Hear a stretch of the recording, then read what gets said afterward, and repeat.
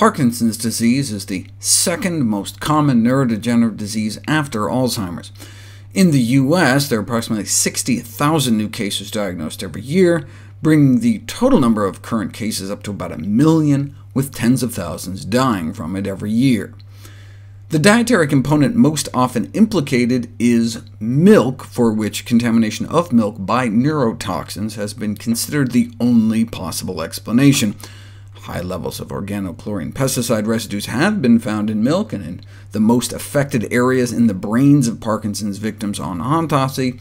Since pesticides in milk have been found all over, maybe the dairy industry should require toxin screenings of milk, and there are indeed now inexpensive, sensitive, portable tests available, no false positives, no false negatives, providing rapid detection of highly toxic pesticides in milk. Now we just have to convince the dairy industry to actually do it.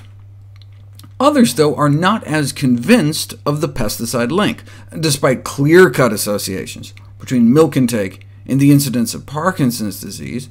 There's no rational explanation for milk being a risk factor for Parkinson's. If it were the pesticides present in milk that could accumulate in the brain, we would assume that the pesticides would build up in the fat, and the link between skimmed milk and Parkinson's is just as strong. So they suggest reverse causation. The milk didn't cause Parkinson's, the Parkinson's caused the milk. Parkinson's makes some people depressed, they reasoned, and depressed people may drink more milk. So we shouldn't limit dairy intake in Parkinson's, especially since they are so susceptible to hip fractures. But now we know that milk doesn't appear to protect against hip fractures, after all, and may actually increase the risk of both bone fractures and death, but ironically may offer a clue as to what's going on in Parkinson's.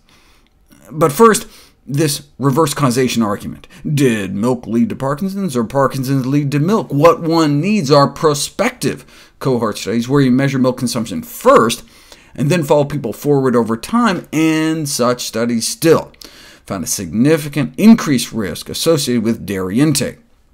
Risk increased by 17% for every small glass of milk a day, and 13% for every daily half slice of cheese. Again, the standard explanation is that it's from the pesticides and other neurotoxins in dairy, but that doesn't explain why there's more risk attached to some dairy products than others. Pesticide residues are found in all dairy products, so why should milk be associated with Parkinson's more than cheese? Well, there are other neurotoxic contaminants in milk besides the pesticides themselves, like tetrahydroisoquinolines, found in the brains of Parkinson's disease victims, but in higher levels in cheese than milk, though people may drink more milk than they eat cheese.